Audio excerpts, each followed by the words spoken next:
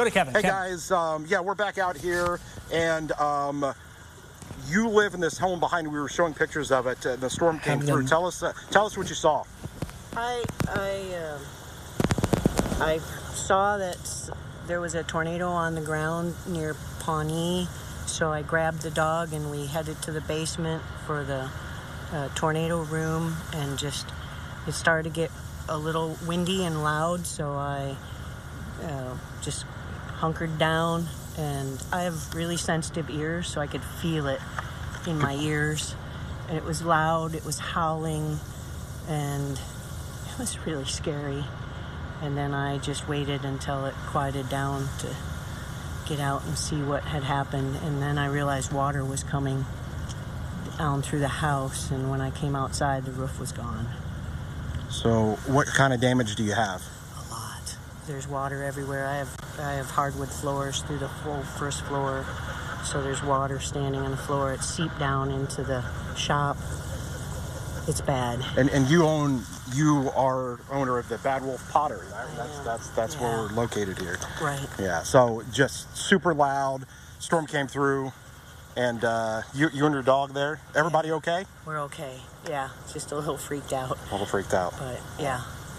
So. Well, I wish you the best here. Sorry we had to meet under these circumstances, but I know that you guys also got hit like 5 weeks ago by a storm as well. This same area seems to kind of be a magnet for storms. I know. My brother thinks I'm the magnet, but I don't know.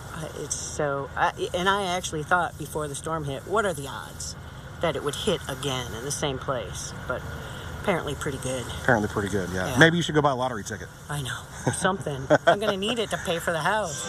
You are indeed. Well, thanks for chatting with us. I appreciate it. And we're going to walk up here just a little bit and get some pictures.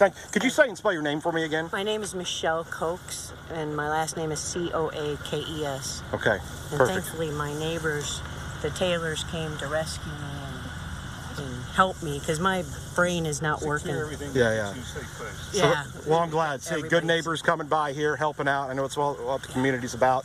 I appreciate you guys. Stay safe, and hopefully you don't get hit by another storm. Oh, yeah.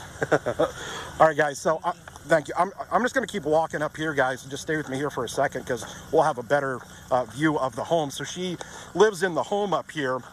And I guess she runs some kind of a pottery business here, but she says that the roof is obviously badly damaged and water was coming in, and you can kind of see that as we're coming up. And I know it's getting kind of dark, and you guys are barely going to be able to kind of see things, but just to kind of give you an idea, you can kind of see the roof damage here that we've got as the storm came through.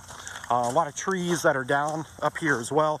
But as I mentioned before, we're not seeing homes that are just leveled. I mean, this home is, generally in, decent condition compared to what it could have been. But you can definitely see some holes up there in the roof.